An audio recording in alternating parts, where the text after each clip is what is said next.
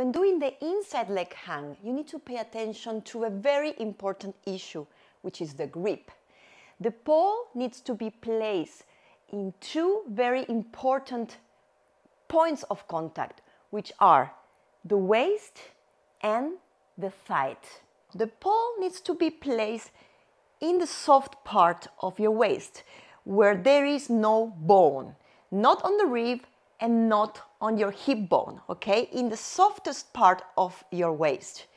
And also, as we said before, in the thigh, quite high on your thigh.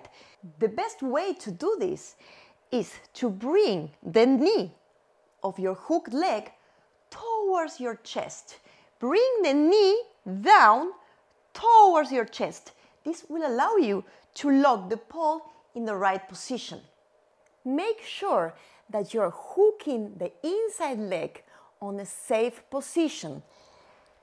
Avoid hooking the pole on your ankle and on your foot, because this is a very unsafe grip, and it might happen that with the sweat or with the pressure you might lose the grip.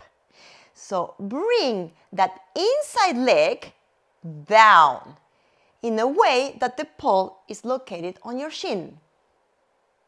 Another tip to help you gripping on the side of your waist is lifting the chest up and down to make sure you're hooking the side of your waist.